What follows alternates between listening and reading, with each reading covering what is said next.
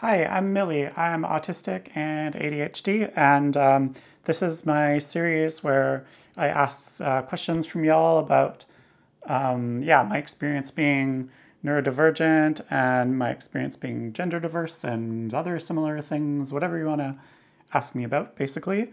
And yeah, thanks to the person who took the time to write a thoughtful question and to everyone else who submitted questions as well. The questions have really been, yeah, like just super deep, super interesting. I've really appreciated them. And if you want to ask me a question for future video, I'll have a link to the forum in the description below. So the question is, do you think there are things you want to do but can't do because of autism? And yeah, so that is something, it's a really good question.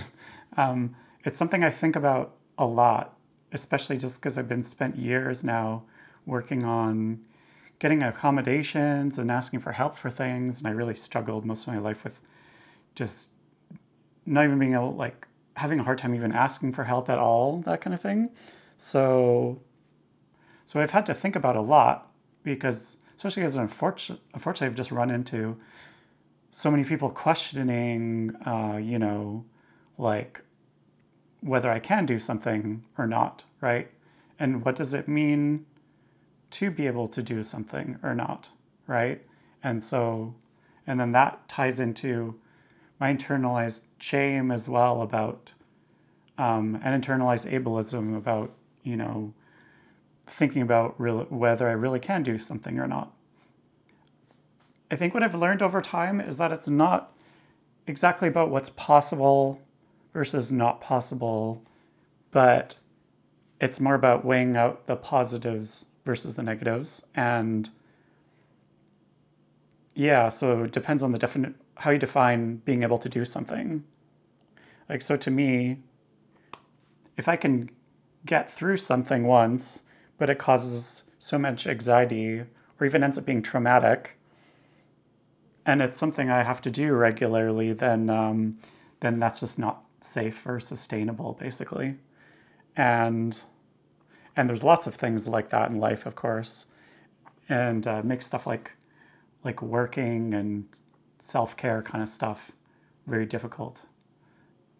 So an example to answer the question is something that I think about every day, multiple times a day, that I've always wanted to be able to do is just feed myself properly without being constantly stressed about it, or like be able to do it properly at all sometimes, stress or not, and just feel more self-sufficient about food and cooking, or be in a society where I could get help with that and not feel like a burden, or even have that be possible, which it seems for the most part is not possible, or like I'm still trying, but I've been trying for, my whole life essentially. It's difficult.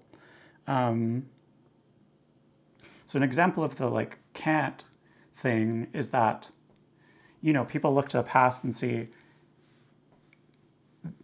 that I've cooked meals and that kind of thing, right? And a lot of this goes back to one thing I wish people could do, is that if people knew more about autism, or especially generally with invisible disabilities and challenges and things like that, barriers, that when you do something, rather than say, oh, you did that, so you must not have an issue doing that because you did it. You did it once, so do it again.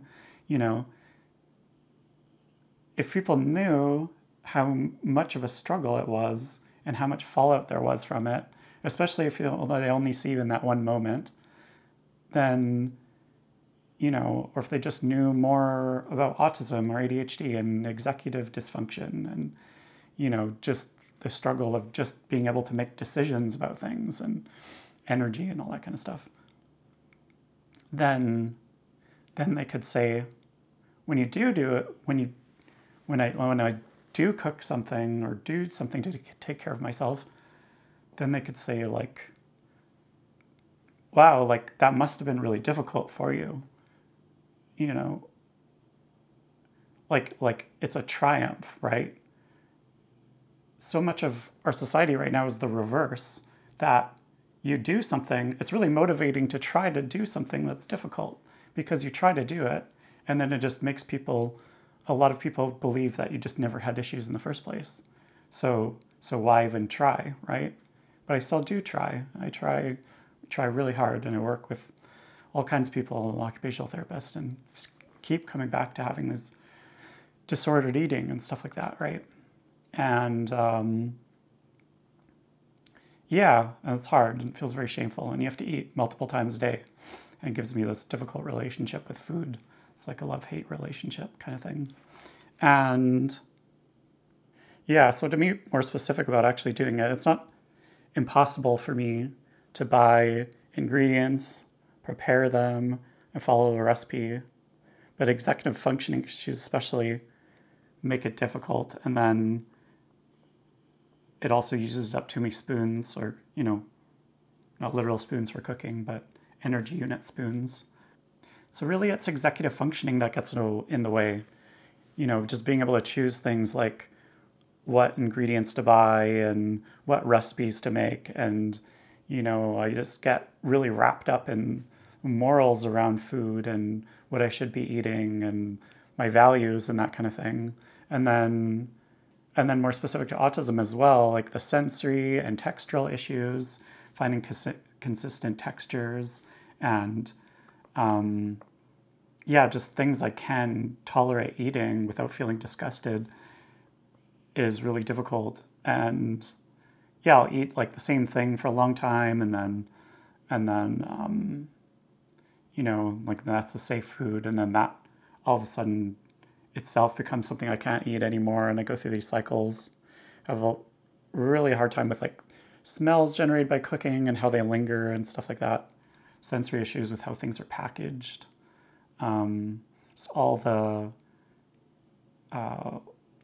sensory and executive functioning challenges of just even going shopping and that kind of thing, making decisions between things, all the lights and noise and all that kind of thing.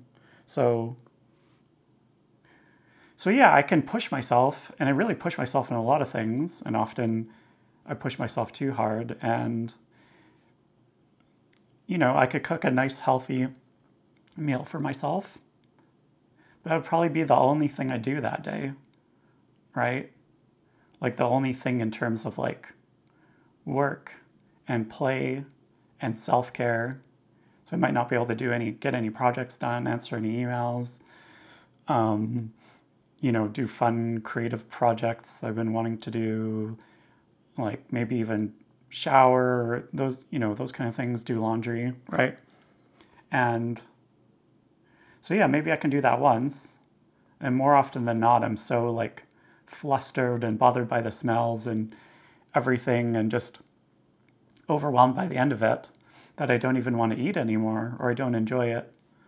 And certainly overall, what becomes the issue often is that, yeah, on balance, it's just not worth, the benefit is not worth the pain of going through it, right?